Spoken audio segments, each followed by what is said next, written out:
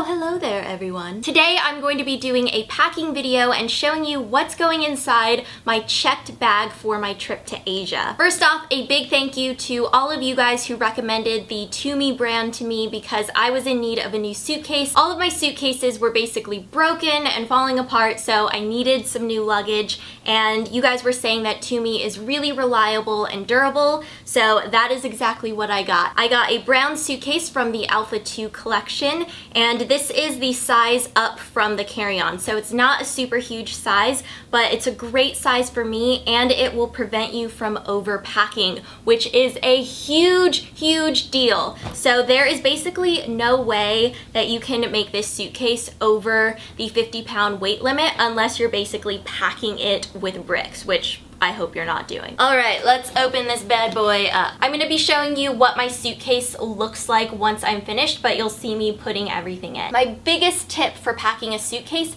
is to use packing cubes. Now, I've used packing cubes in the past, and they just basically help you stay organized. You can separate your clean and dirty clothes from each other, and they just help you pack more into the space and use your suitcase efficiently. My favorites are from Eagle Creek, and the first thing that I have is a packing envelope, and this is going to help prevent wrinkles in your clothing. So anything like a collared shirt, nicer tops, things that are prone to wrinkles, you want to pack in this packing envelope. They normally come with a really handy folding guide, so you can just wrap your shirts around it and then pull the card out, and you have a perfectly folded top that you can place in the packing envelope. So I just stack a bunch of tops on top of each other, and I like to alternate the directions so it doesn't get too bulky, and I can fit about 10 tops in this packing envelope, which is awesome. And I also like to put dresses in packing envelopes as well. My packing folder is ready to go, so this is just gonna go in my suitcase. This next packing cube is double-sided, so it has a waterproof, odor-proof side as well as a breathable mesh side, and this is great if you have like wet bathing suits or dirty workout clothes or just dirty clothes in general and you want to keep them separate from your clean clothing. On this first side, I'm gonna start by packing my workout clothes. So I have a couple tops, a bottom, and then I'm going to squeeze in my bathing suits. And then on top of that, I'm just gonna throw in some beach cover-ups, and this side is finished. The other side is gonna be for my pajamas. And a tip for packing pajamas, don't pack bottoms that are like fleecy and thick. Really stick to thin materials that tend to lay as flat as possible. So I have one pair of long, thin pants, and then a pair of shorts, and a few tops to choose from. My trip is 2 weeks long, but if you're going on a shorter excursion, I would recommend packing less pajamas because honestly, you're not really doing anything in your pajamas aside from sleeping,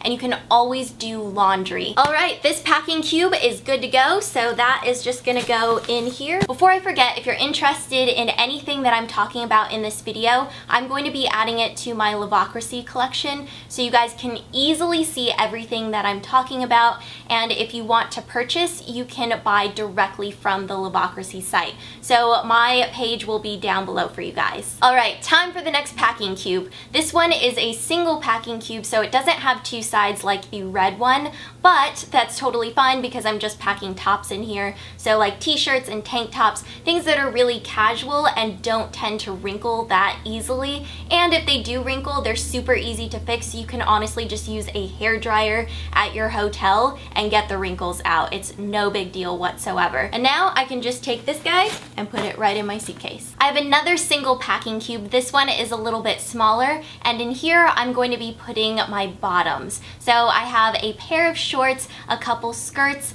and then a pair of flowy pants. This little guy is all packed up, so in it goes. I'm not gonna be putting the rest of my bottoms in packing cubes just because jeans are pretty sturdy on their own. Nothing's really gonna happen to them, so I'm just gonna plop them in my suitcase. I have a couple pair of jeans and then a pair of leggings. I'm going to Asia, so the climate is going to be changing from Singapore, Bali to Hong Kong. It's gonna be cooler in Hong Kong, so I'm trying to pack versatile things that I can easily layer. I have another double-sided packing cube. This one is half the size of the first one, and in here I'm going to be putting my underwear, and then on the other side my bras and a few pairs of socks. It would be very, very bad if you forgot to pack your undergarments. That is definitely something that you want to make sure that you have. Now, I am definitely somebody that packs a little extra underwear just because you never know what's gonna happen, and it's not fun to have no clean underwear. So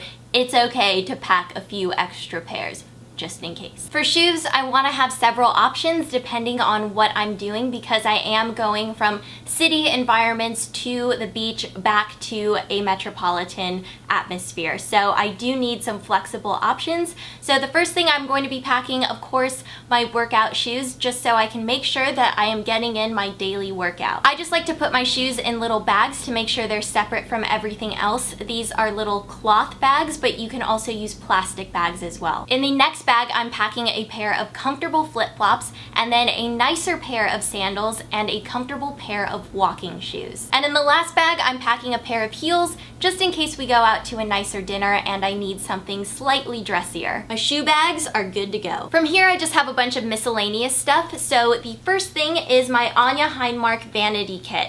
And this is basically where I keep all of my makeup and toiletries, things that aren't in my carry-on. And if you want to see what's in my carry-on, I did a whole video on it, so that will be linked down below for you guys. It was actually my last video, and you can see how I pack my liquids and creams and stuff like that. But here I just have the remainder of any makeup or body and hair products that I want to take with me. And for hairstyling tools, I have a long packing cube so I can put in my straightener and then my curling iron with a couple barrel options. It keeps everything together, it prevents the cords from getting tangled on your clothing, and it's just really nice and convenient. To pack my jewelry, I actually use an oven mitt. So I just slide my jewelry in and then fold the flap over, and my jewelry is nice and protected. It's not gonna break or get snagged on anything in my suitcase. Jewelry's all set, so in the bag it goes. I'm also going to be packing my travel yoga mat, and I'm bringing this just because towels just aren't the same as having a yoga mat. This provides a little bit of cushion as well as grip,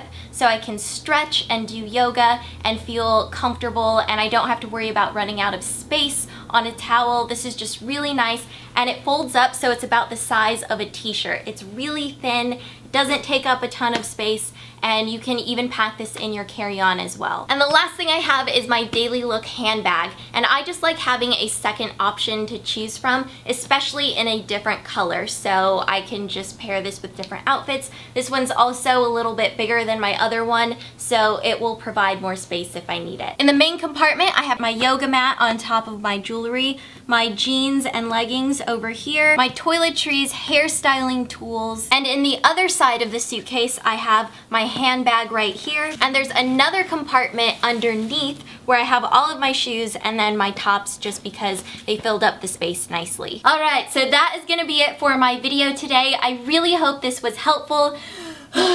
For some reason, I just ran out of breath right there, so I had to take a deep breath. Make sure you follow me on Twitter at Miss Glamorazzi to see photos of my trip and to make sure that you can enter the giveaway that will be following this video. So I'll be giving away something from this video, and I will also have my last videos linked at the end of this one and down below in the information bar for you guys. But yeah, I hope you guys are having an awesome day, and I will see you later.